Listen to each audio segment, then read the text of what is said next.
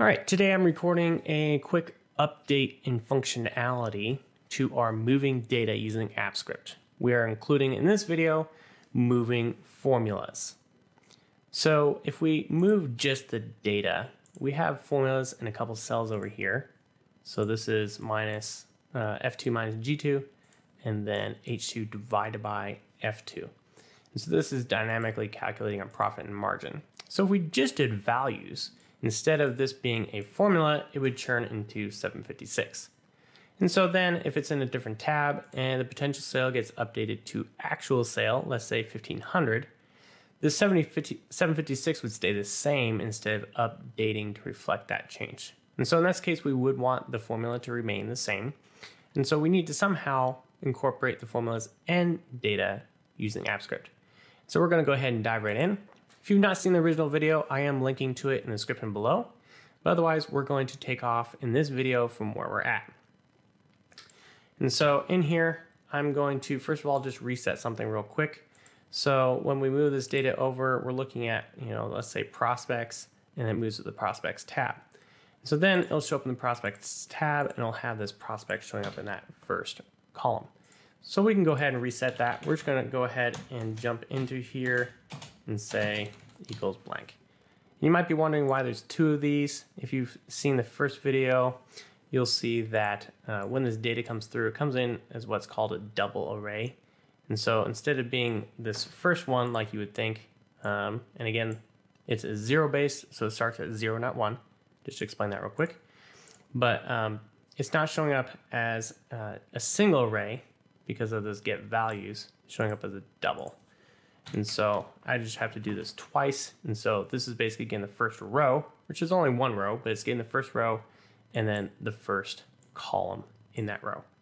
And so this will set that first column to blank. And then let's go ahead and get our formulas. And we can go ahead and just copy this. And we're just going to update this last part to get formulas. And we're going to do R1C1 because that will actually copy the reference, allow it to be changed dynamically instead of just actually grabbing the same formula. And so for example, just explain that. Let's say we move this last row, which is F19 minus G19, and it moved it to prospects on this first row.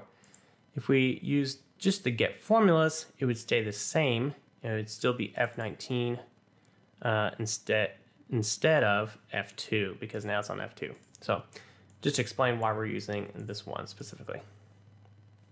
All right, so let's go ahead and actually move this append data up here, or append row up there, and then let's deal with the formulas down here.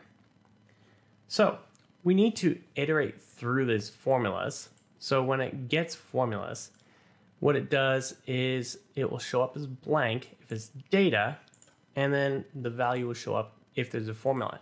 And so what we can do is if we iterate through these formulas, we can determine if it is a formula or not, and then add it to the sheet.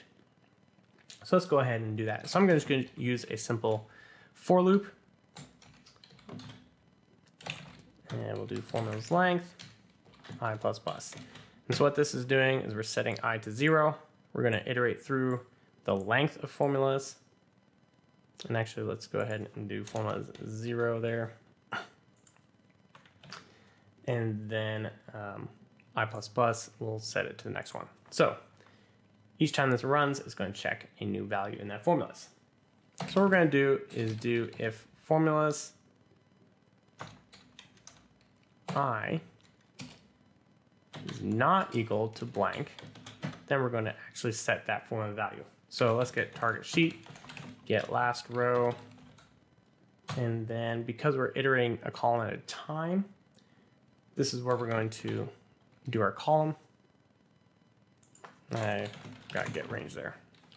Target sheet, get last row. There we go. Target sheet, get range, target sheet, get last row, which will be the same row as this one because append row does at the end. So we're getting our last row, and then we're determining our column based on the iteration here. And then we're going to do set formula, R1C1, and then now we can set our formula. So that's 0 and I. All right, so that should do it. Since this is a new project, I need to go ahead and authorize this, and then we'll test it out. So I'm going to click Run, Review Permissions.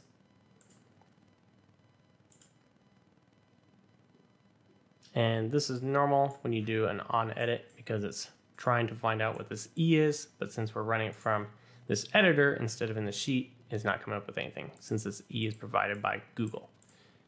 So now if we go to here, let's just pick Sally Ann and let's move her to prospects. So hit prospects, should move here in a second.